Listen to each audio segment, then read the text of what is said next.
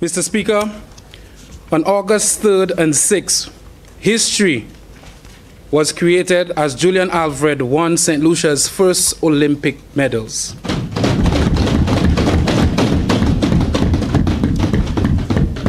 Alfred won gold in the 100 meter in a time of 10.72 seconds.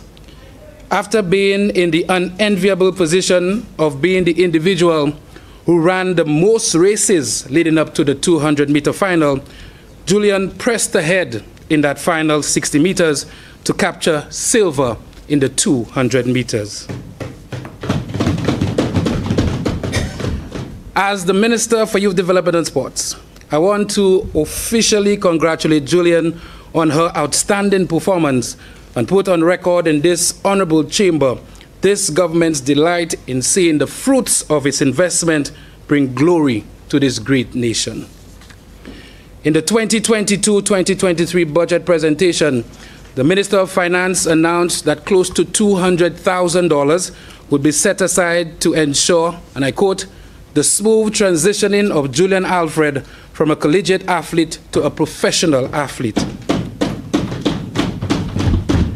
During that year, Alfred received monthly installments totaling this amount from the Ministry of Sports to aid in her physical training, her mental preparation, her physiotherapy, and nutrition.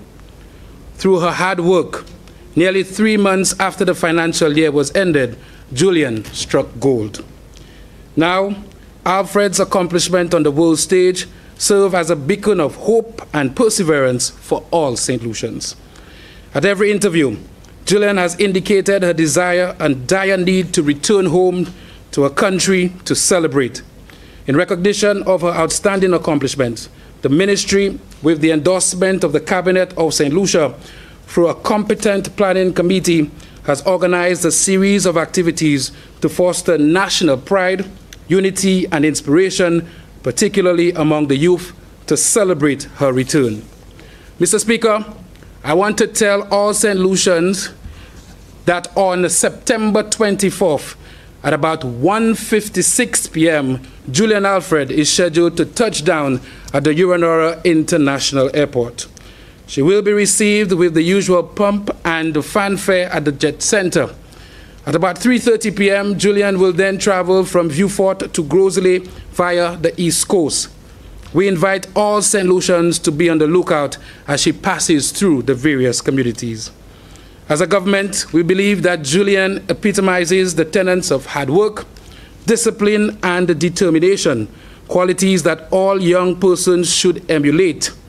Hence, on September 25th, Julien will address the youth of St. Lucia at 2 schools rallies at the Soufrière Ministerial and the Larissus Dennery playing field. Of course, a visit of this nature will not be without the officialdom, as a small formal reception will be held for Julien later that evening. Julien hails from Cicero and attended the Cicero Primary School. It was there that her sprinting ability was first scouted and harnessed. As a cabinet, we saw it fitting to paint a mural of her at the school, which will be unveiled at a short ceremony on September 26. 2 other activities organized by First National Bank and the body holiday will also take place on this day. The Prime Minister, in his wisdom, has declared September 27th as Julien Alfred Day, a national holiday. We encourage all St. Lucians to go out and purchase their best national wear and ensure that they are decked out in the colors of our national flag all day long. No one should be seen on this holiday without their national wear.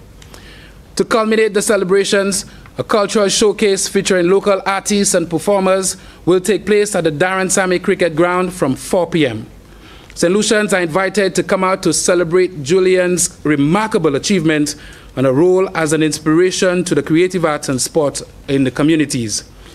As we did during the CPL home games, we are expecting the Darren Sammy Stadium to reflect a sea of blue. The Prime Minister will also make pronouncements on how the government intends to recognize Julien for her achievements. As a government, we have heard and listened to the suggestions of our people, And I can guarantee that whatever gifts and other recognitions Julien will receive were suggestions from the public sphere. We will also invite the other Olympians to return to St. Lucia to celebrate with us, and they too will be recognized for being worthy sports ambassadors. St. Lucia has been on an exceptional high this year. St. Lucia has been on an exceptional high this year. Having hosted an exceptional jazz festival, the best carnival in the region, and a superb ICC Cricket World Cup, being touted by many as the best venue during the global event. Mr. Speaker, for us to continue on this upward trend in sports development, the Ministry of Youth Development and Sport invite everyone to play their part in developing sport. Go out and support the business end of the semi-professional league. A first ever champion will be crowned in October. Go out in support of our youth in the alternative sports season.